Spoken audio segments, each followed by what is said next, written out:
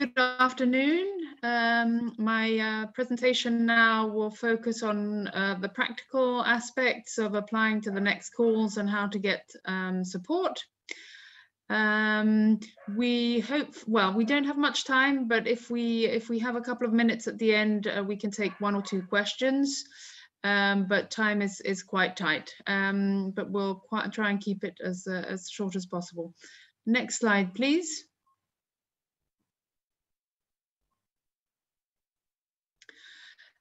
So here you can see the call calendar. As you can see, and as my colleagues have mentioned this afternoon, 3 calls were opened on the 22nd of June this year. They are the doctoral networks, postdoctoral fellowships, and MSCA and citizens. Next slide, please. You can find all the calls that are published on the funding and tender opportunities portal. So the recently published calls can be found there. Applications are submitted through the portal. So through the portal, you can find the call. You need to sign into the portal and register your organization. You can also find partners and apply directly to the calls through the portal. As mentioned earlier, for the doctoral networks and postdoctoral fellowships, all the information on the recently published calls are there. The submission link is not yet there, but as you saw from the call timetable that we just showed, there is still until the autumn to submit your applications, but the submission link will be available very soon. Next slide, please. Now, a little bit of guidance on the resources and guidance that you need in order to apply for the calls. So it's very important to check all the guidance documents that are available on the funding and tenders portal. The basic information is available in the legal basis, which is the MSCA work program and its annexes. In addition to that, one of the key guidance documents is the Guide for Applicants, which provides an overview of the rules and the financial aspects. In addition, you can look at the proposal templates and the model grant agreements and get familiar with these. There's an online manual on how to submit an application, and there are also frequently asked questions. So I urge anybody wishing to apply to the course to check carefully all these documents before going ahead. Then, of course, you can ask for advice from your MSCA national contact point. The list is available on the funding and tenders portal. You can also submit requests to the research inquiry service. Finally, there are also regular information sessions that are organized. You can check with your NCP to find out when the next session is organized in your country. And you can also check the funding and tenders portal to find out about any webinars that are organized by the European Commission services. And finally, we do also have partners that organize dedicated sessions for individual researchers, including Euraccess and the Marie Curie Alumni Association. So I urge you to check all these resources and to get all the information that you need. Next slide, please. Now, aside from the opportunities published on our funding and tenders portal on the specific calls, for institutions, there are also job offers for individual researchers, which are available all year round on the Euraccess job portal. So if you're interested in a PhD or postdoctoral opportunity or hosting offer, you can go to the Euraccess job portal. From there, you can see all the available opportunities. We would urge you again to ask for advice from your MSCA national contact point before applying, and of course check the project requirements, and then you can apply to the institution of your interest. And I think I'll finish there for my presentation. So thank you very much. As I said, we may have time for a couple of questions at the end, but I pass the floor to Anna. Thank you a lot. Good afternoon to everyone, and thank you for giving me the opportunity to say few words about National Contact Points' role to this powerful and close to my Polish heart program. I believe that NCPs are very important component of the whole support system because we assist the worldwide research and innovation community through the project lifecycle from the first thought researchers may have until the end of the Marie Skłodowska-Curie grant implementation. Next slide, please. Next slide, thank you. Our activities may be divided into these four categories. One of the most important factors is that our support is provided in our own languages, which simplify the understanding of these program rules and also contributing to success of our scientists and organizations coming from different sectors. First of all, we promote the program by organizing different events, developing dedicated websites, or publishing information in different media, including, of course, so popular nowadays social ones.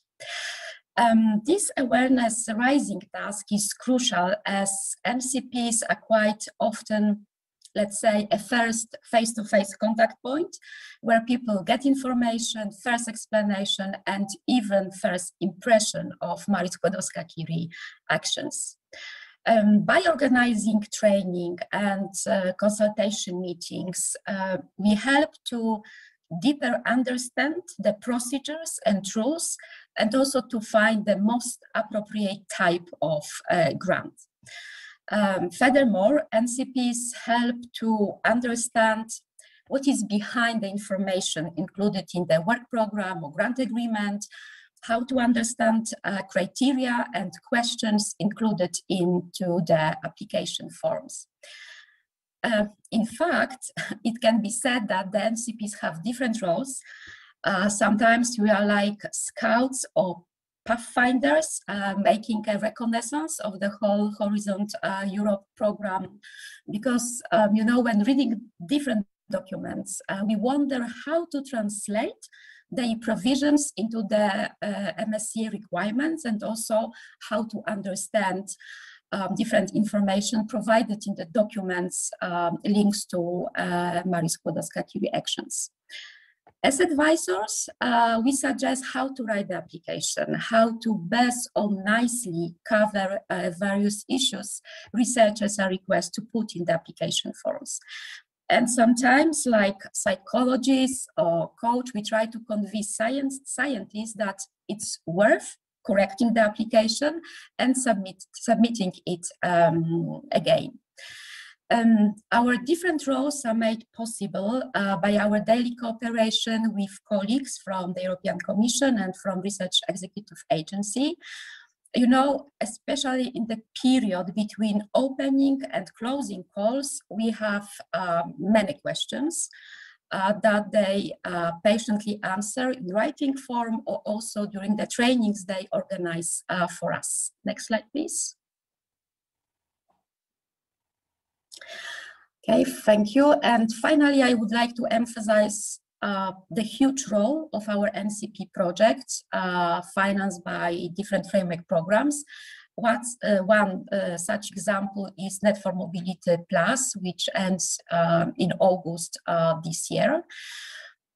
This project help us to improve the quality of our services, and I believe that they are really especially important to our newly nominated colleagues because by participating in our trainings, in our internal discussions, also with beneficiaries and evaluators, or using ready-made presentations and other documents, they can quickly learn the rules of the program.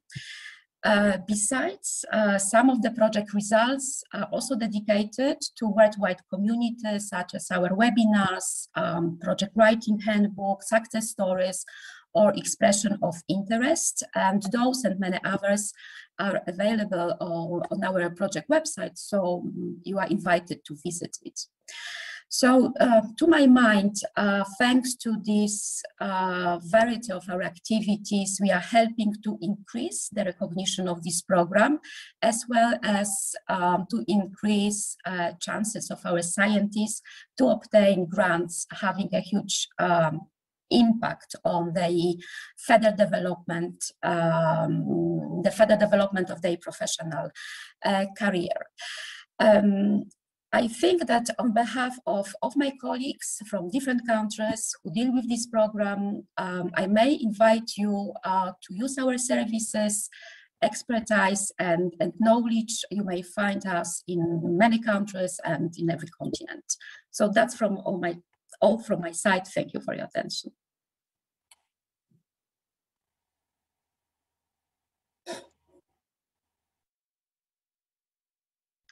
Thank you very much, Anna. I don't see any questions, but Gérard, let me know if I've missed something. I do not see any question either for this particular session, but we have put online a link to all the national contact points, the work program, the funding and tender opportunities portal, the hosting offers for doctoral candidates and postdoctoral researchers on your access, which can be, which will be very useful in case you are planning to apply for an MSCA project. I see, Claire, there's a question.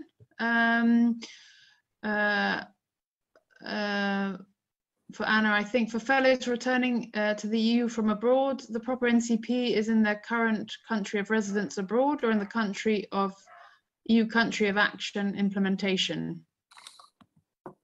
Anna, can you reply to that question? I think it really depends, but it's always to ask MCPs in the country we are located, because then the contact is closer, and then if it's a need, and then we can ask another MCP to help researchers, especially if the researcher is planning to submit application with organizations from other countries. We are a big network and we are in daily contact, so it's not a problem at all. Thank you very much. I think that's it. So I'll pass the floor back to Claire to conclude. Yes, indeed. I do not see any more questions. So we are coming to the end of this information session on the MSCA. I hope you found it useful. I'd like to thank all my colleagues from the Research Executive Agency, from my unit, Anna, our dear NCP from Poland, who has just provided quite useful advice and tips for future applicants. I'd like to remind you that this event has been recorded. So recording will be available on Horizon Europe Info Day on the website of these Info Days. And if some of the questions could not be answered, there will be, as I said, a frequently asked questions that will be posted on the website of the Info Days and on the MSCA website as well. So I'd like to thank you very much again for your participation, for your active participation in the Slido as well, all the questions that you have sent us. I hope you found it useful, and we hope that you will apply in big numbers to the current and the future MSCA calls for proposal. Thank you and goodbye.